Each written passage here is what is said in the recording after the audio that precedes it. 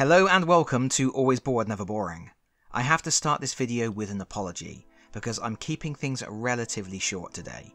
It's been a very busy time here at Always Bored Never Boring HQ, and I have a lot of different things I am working on.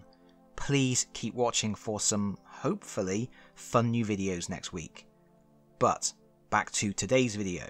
Today is the 17th of May 2024, which is a very special day indeed. It's actually special for 3 reasons, which you may have guessed from the title of the video.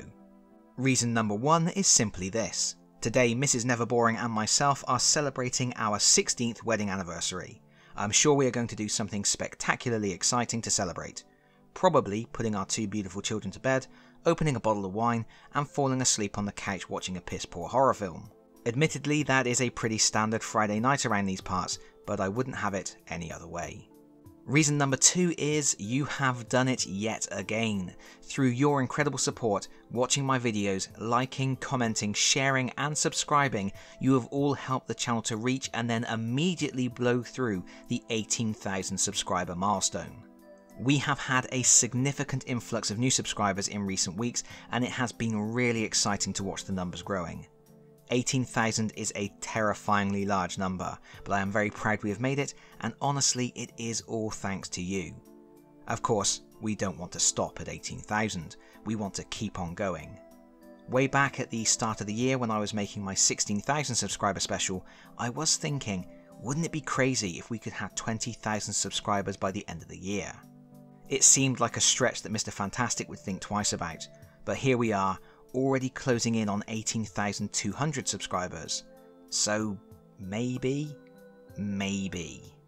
We can't do it without your continued help though, so please keep on watching, keep on liking and commenting. If you haven't subscribed yet, please do, and also if you have already subscribed, please could you check your subscriber status. It seems that sometimes YouTube will unsubscribe people from certain channels, so it is worth occasionally making sure. Also, please make sure you have your channel notifications switched on and ideally set to all, so you don't miss any of my videos or community posts. I also keep being told I should do YouTube shorts, so I don't know, maybe you'll see a bit more of that stuff on the channel when the mood takes me. Regardless, thank you all. I appreciate your support so much, I really do mean that. Now, let's move on to our third and final reason to celebrate. Yes, the 17th of May 2024 is the retail release date of White Dwarf magazine issue 500. Hurrah! Etc, and so on and so forth. This is a huge milestone for White Dwarf, and it's already sold out on the Games Workshop web store in the UK and pretty much all online retailers that I checked. So, well done Games Workshop, you always manage to put the special in special occasion. Don't worry though, you can still get copies on eBay where they are being listed for upwards of £40 plus shipping, and where some sellers have in excess of 10 copies available. Good grief. I actually cancelled my long-standing subscription to White Dwarf quite some time ago, because there just wasn't enough content in there that interested me. But recently there has been a fair amount of new material for Warhammer Quest Cursed City tucked within the magazine. And issue 500 does include one new hero with which to cleanse the streets of Ulfenkarn. That being the case, I did want to get this issue, and luckily I managed to snag one of the 2 copies at my local friendly game store. I hope everybody that wants the magazine also finds it at their local stores or favourite online retailers without having to turn to eBay, as it is a shame that those kinds of shenanigans are going to overshadow what should be a cool moment in White Dwarf history. Now, in fairness, being a milestone issue, even without the inclusion of Cursed City content, I probably would have picked this up anyway, and there are a few fun celebratory articles. There is a neat 12-page history of the magazine highlighting special issues throughout its 47-year run. Being big into nostalgia and generally being much more interested in the Games Workshop games from years past rather than the company's modern output, this sort of article is right up my street. And this is followed by a really interesting heavy metal article where painters were challenged to paint dioramas that could be photographed as if they were the cover of the commemorative 500th issue.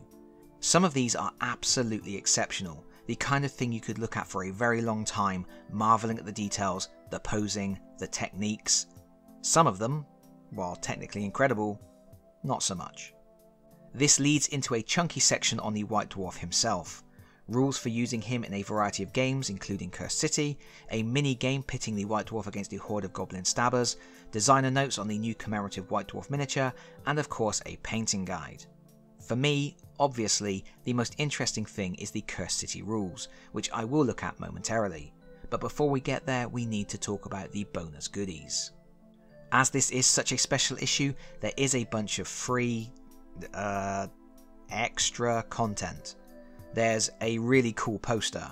One side shows the cover of the 500th issue, while the reverse, which is much better, has every piece of cover art for all 500 issues. I'm not generally a big fan of posters, especially when they are ruined by creases in them from where they have been folded, but even I might have to get this one framed up because it's such a neat thing to see all the covers I remember so well in one place. I can even pinpoint the first ever White Dwarf magazine I bought from a W.H. Smith in the 80s. It's right there. There is also a promo flyer to get 15% off the special White Dwarf limited edition merchandise collection. It's only valid until the 19th of May, and considering this magazine didn't hit retail until the 17th, Games Workshop aren't giving you much time to think. The collection, by the way, is £160 for a hoodie, a t-shirt, a displate, a notebook, and 6 postcards in a box. You get this cute little 40k Munchkin card. It lets you go up a level, but you're still going to be playing Munchkins, so it's not that great. Finally, you get 3 card inserts comprising 1 double-sided battle plan, 40k on one side, Age of Sigmar on the reverse, 5 cards for using the White Dwarf in Underworld's Death Gorge, 2 cards for using the White Dwarf in Warcry, 1 War Scroll for using the White Dwarf in Age of Sigmar, and 1 card for using the White Dwarf in Warhammer Quest Cursed City. I guess Old World players don't get any new rules. Sucks to be them. Oh, and you also get one of those blank bunker achievement cards that Games Workshop seems to think should be included with every issue. One of the important things to note about all this content, other than the fact that finally, we have Cursed City content printed on the card insert so we don't have to photocopy anything, is that the cards aren't designed to work in isolation. They all have additional rules printed inside the magazine. For Underworlds there are full rules for a 2-player variant game using the White Dwarf, for Warcry there is an extra battle plan, and for Warhammer Quest there are additional one-man army rules and an extra chart. I mention this only in case anybody out there is just trying to pick up the cards for the games they play and think they can skip on the magazine. Now in this video I'm not going to go through all the different cards and what they do. I've never played Warcry, I haven't played Age of Sigmar for an age, and I haven't touched Underworld since the start of Season 2, so I'm not in a position to talk about that stuff with any kind of authority. So let's cut to the chase and talk about something I do know. Cursed City. Grombrindle the White Dwarf is a one-man army. That means you aren't going to be using him in your regular Cursed City campaigns. He's way too strong to be part of a team, and no effort has really been made to balance him for team play or the different types of challenges a campaign can throw at you.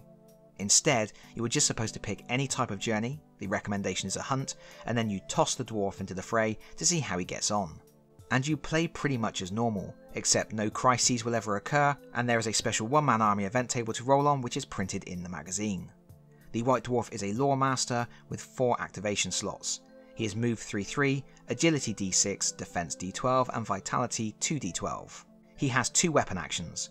One is a ranged attack requiring an activation dice of 4 or more, which rolls 2d12 and causes 2 damage or 4 on a crit. The second is a melee attack requiring an activation dice of 1 or more, which also rolls 2d12 but inflicts 3 damage as standard or 6 on a crit. That is a huge amount of damage, and he's going to be able to apply it pretty consistently, whether he's at range or up in the enemy's grill. He has 3 unique abilities, one of which is tied to his Path of Glory rules.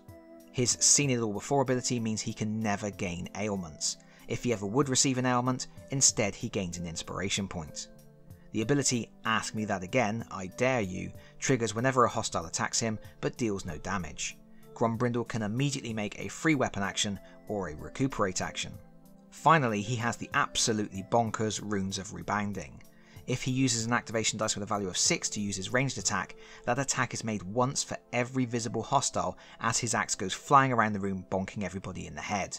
That is going to absolutely clean up against smaller swarm-based enemies. Once Grombrindle inspires, his vitality increases to 3d12, which is ludicrous. His ranged attack can be activated with a dice with a value of 3 or more, rolls 2d12 and 2d6, and causes 3 wounds or 5 on a crit, while his melee attack also starts rolling 2d12 and 2d6, inflicting 4 wounds or 7 on a crit.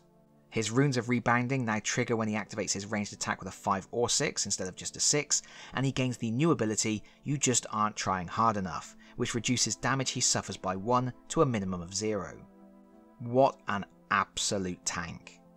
Of course, the idea here is you are supposed to use this card with the brand new White Dwarf miniature which has just come out and which retails for £25 in the UK, but you can pretty much use any previous iteration of the White Dwarf you have in your collection, or just any old dwarf miniature for that matter.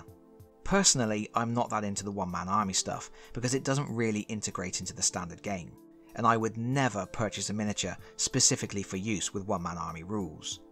But they are fun for a quick one-off blast if you want to let off some steam by playing a crazy overpowered character that can decimate most foes instantly. It is also really nice to finally get a Cursed City card on actual card.